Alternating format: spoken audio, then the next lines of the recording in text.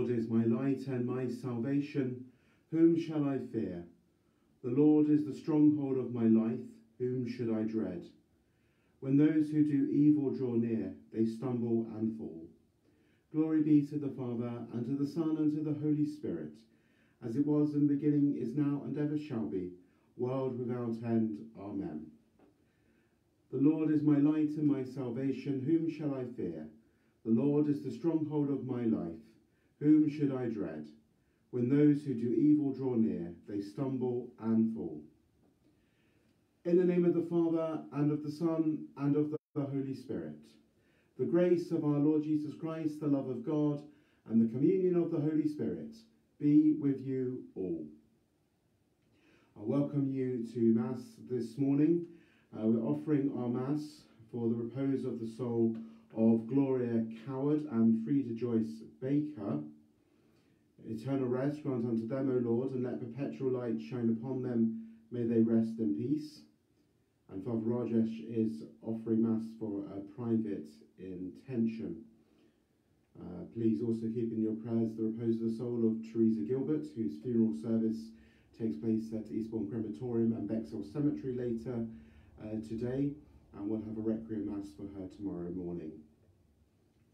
Brothers and sisters, let us acknowledge our sins and so prepare ourselves to celebrate the sacred mysteries. I confess to Almighty God and to you, my brothers and sisters, that I have greatly sinned, in my thoughts and in my words, in what I have done and in what I have failed to do, through my most grievous fault. Therefore I ask Blessed Mary, ever Virgin, all the angels and saints, and you, my brothers and sisters, to pray for me to the Lord our God. May Almighty God have mercy on us, forgive us our sins, and bring us to everlasting life. Kyrie eleison, Kyrie eleison, Christe eleison, Christe eleison, Kyrie eleison, Kyrie eleison. Let us pray. O God, from whom all good things come, grant that we who call on you in our need may at your prompting discern what is right, and by your guidance do it. Through our Lord Jesus Christ, your Son, who lives and reigns with you in the unity of the Holy Spirit, one God, for ever and ever. Amen.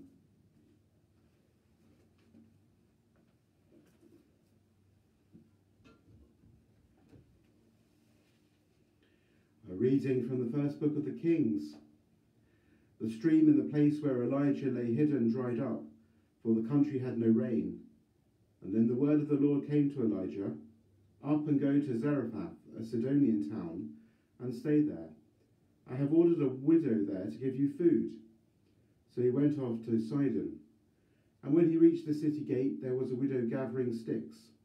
Addressing her, he said, Please bring a little water in a vessel for me to drink. She was setting off to bring it when he called after her. Please, he said, bring me a scrap of bread in your hand. As the Lord God lives, she replied, I have no baked bread, but only a handful of meal in a jar and a little oil in a jug. I am just gathering a stick or two to go and prepare this for myself and my son to eat, and then we shall die. But Elijah said to her, Do not be afraid. Go and do as you have said, but first make a little scone of it for me and bring it to me, and then make some for yourself and for your son.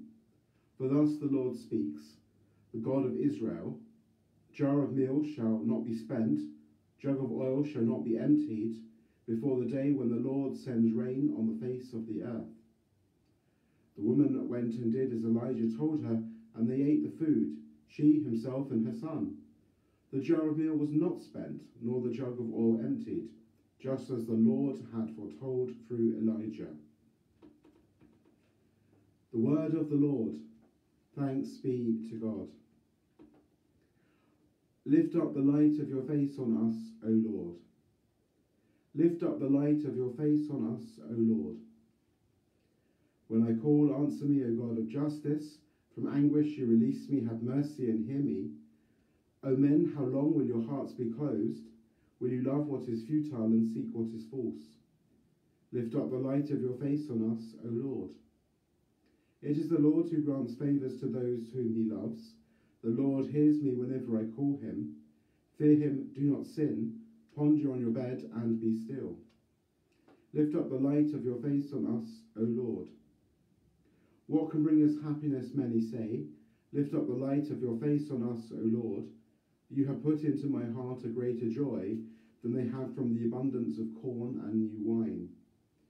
Lift up the light of your face on us, O Lord. Alleluia, alleluia, alleluia, alleluia, alleluia, alleluia.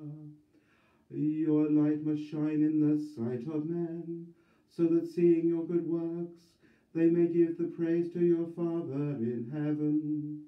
Alleluia, alleluia, alleluia. The Lord be with you.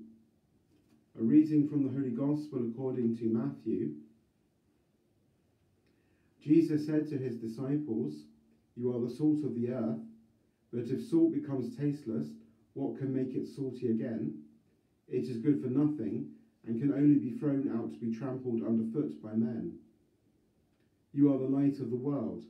A city built on a hilltop cannot be hidden. No one lights a lamp to put it under a tub. They put it on the lampstand where it shines for everyone in the house.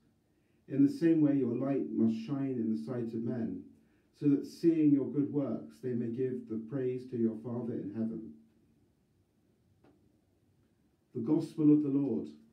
Praise to you, Lord Jesus Christ.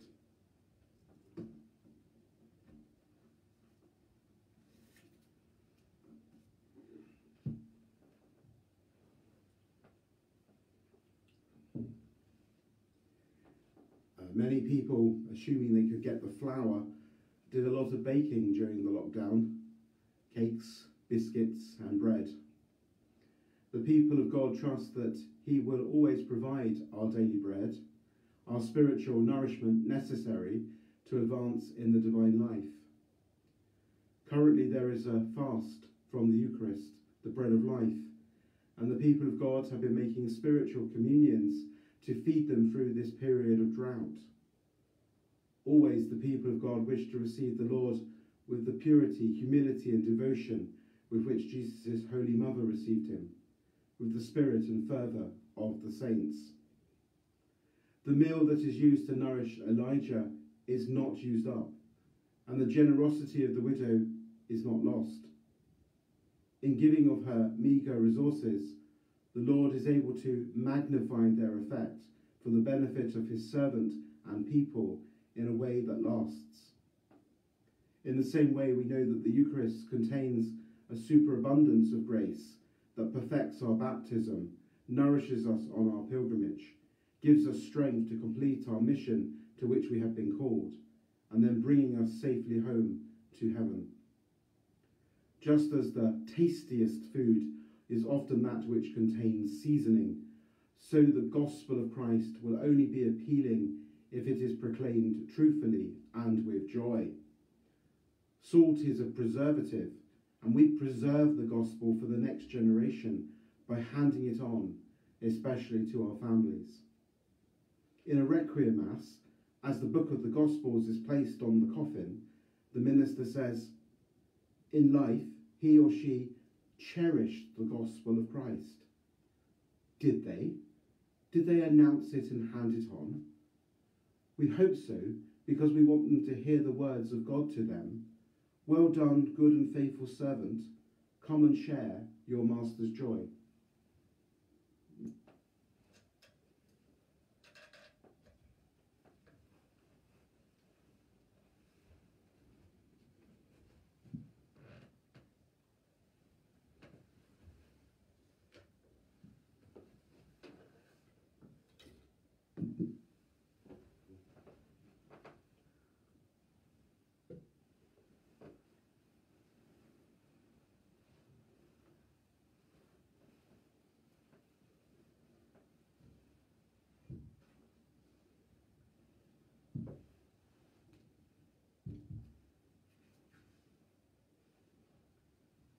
Blessed are you, Lord God of all creation, for through your goodness we have received the bread we offer you, fruit of the earth and work of human hands.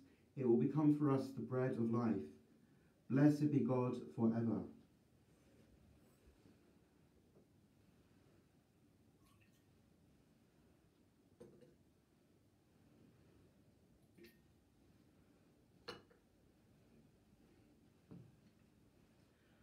Blessed are you, Lord God of all creation, for through your goodness we have received the wine we offer you, fruit of the vine and work of human hands. It will become our spiritual drink. Blessed be God forever. Humble spirit and contrite heart, accepted by you, Lord, may your sacrifice stay pleasing to you, Lord God.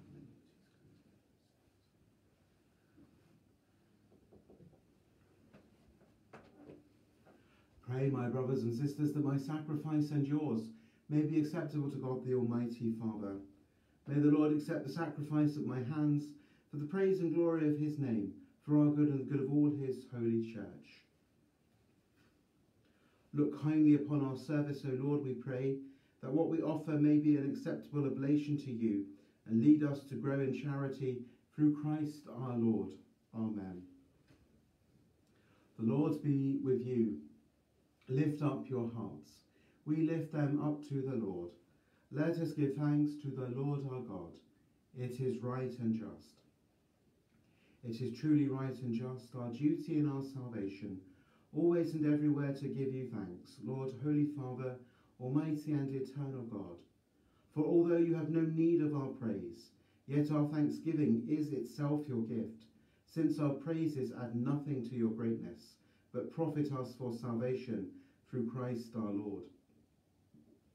And so, in company with the angels and saints, we praise you, as with joy we proclaim, Sanctus, Sanctus, Sanctus Dominus Deus Sabaoth, plenis sunt caeli et terra, gloria tua, Hosanna in excelsis, benedictus, qui venit in nomine Domini, Hosanna in excelsis. You are indeed holy, O Lord, and all you have created rightly gives you praise. For through your Son, our Lord Jesus Christ, by the power and working of the Holy Spirit, you give life and make all things holy, and you never cease to gather a people to yourself, so that from the rising of the sun to its setting, a pure sacrifice may be offered to your name. Therefore, O Lord, we humbly implore you, by the same Spirit graciously make holy these gifts we have brought to you for consecration, that they may become the body and blood of your Son, our Lord Jesus Christ, at whose command we celebrate these mysteries. For on the night he was betrayed, he himself took bread, and giving you thanks, he said the blessing, broke the bread and gave it to his disciples, saying, Take this, all of you, and eat of it, for this is my body, which will be given up for you.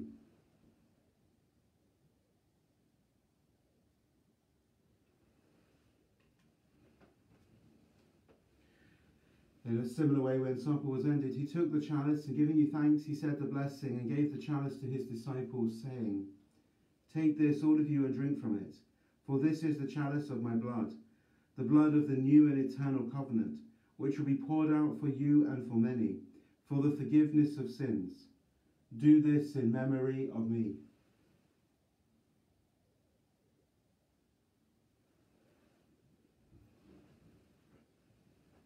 The mystery of faith. We proclaim your death, O Lord, and profess your resurrection until you come again. Therefore, O Lord, as we celebrate the memorial of the saving passion of your Son, his wondrous resurrection and ascension into heaven, and as we look forward to his second coming, we offer you in thanksgiving this holy and living sacrifice. Look, we pray, upon the oblation of your church, and recognizing the sacrificial victim by whose death you will to reconcile us to yourself. Grant that we who are nourished by the body and blood of your Son and filled with his Holy Spirit may become one body, one spirit in Christ. May he make of us an eternal offering to you, so that we may obtain an inheritance with your elect, especially with the most blessed Virgin Mary, Mother of God, with blessed Joseph, her spouse, with your blessed apostles and glorious martyrs, with St. Mary Magdalene, St. Martha, St. Richard, and with all the saints, on whose constant intercession in your presence we rely for unfailing help. May this sacrifice of our reconciliation, we pray, O Lord, advance the peace and salvation of all the world. Be pleased to confirm in faith and charity your pilgrim church on earth, with your servant Francis our Pope and Richard our Bishop, the order of bishops, all the clergy, and the entire people you have gained for your own. Listen graciously to the prayers of this family, whom you have summoned before you. In your compassion, O merciful Father, gather to yourself all your children scattered throughout the world. To our departed brothers and sisters, and to all who are pleasing to you at their passing from this life, give kind admittance to your kingdom. There we hope to enjoy forever the fullness of your glory, through Christ our Lord, for whom you bestow on the world all that is good. Through him and with him and in him, O God Almighty Father, in the unity of the Holy Spirit, all glory and honour is yours forever and ever. Amen.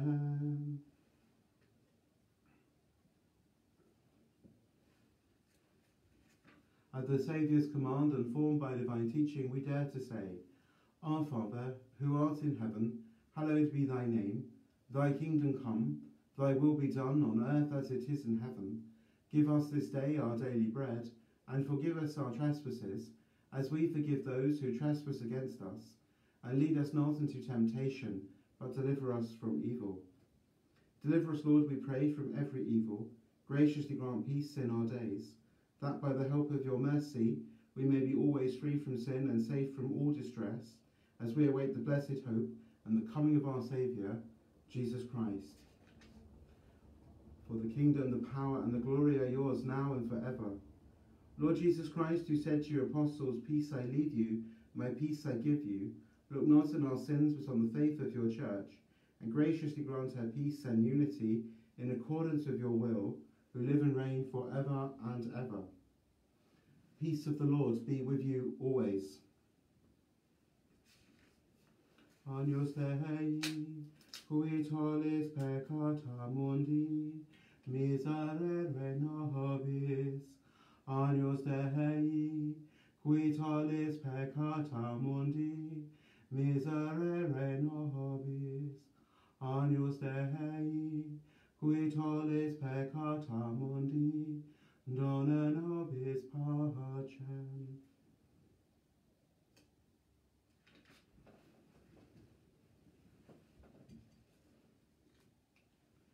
Behold the Lamb of God, behold him who takes away the sins of the world. Blessed are those called to the supper of the Lamb. Lord, I am not worthy that you should enter under my roof, but only say the word, and my soul shall be healed.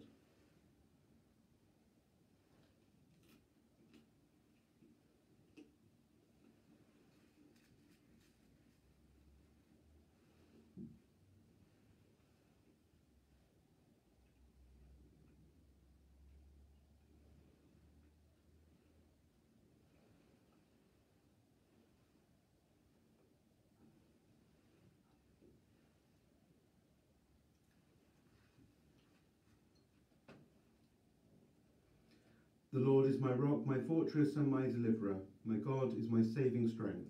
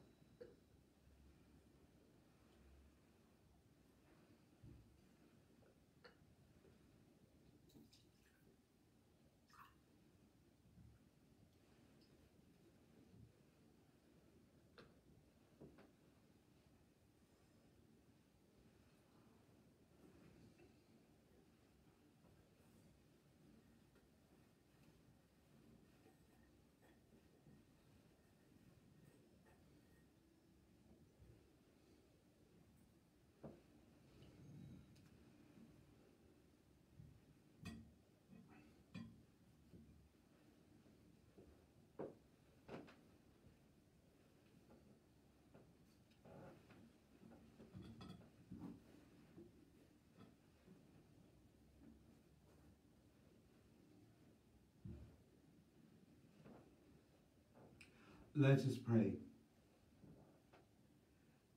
May your healing work, O Lord, free us, we pray, from doing evil and lead us to what is right, through Christ our Lord.